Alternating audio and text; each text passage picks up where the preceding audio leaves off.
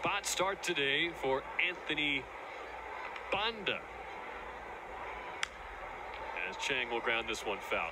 Banda is a 29-year-old out of Corpus Christi, Texas. He has made one other spot start this year.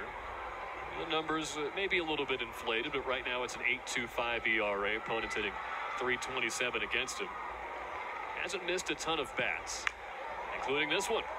Leadoff single on an 0-2 pitch. Yu Chang in his 5th rehab at-bat gets hit number 1.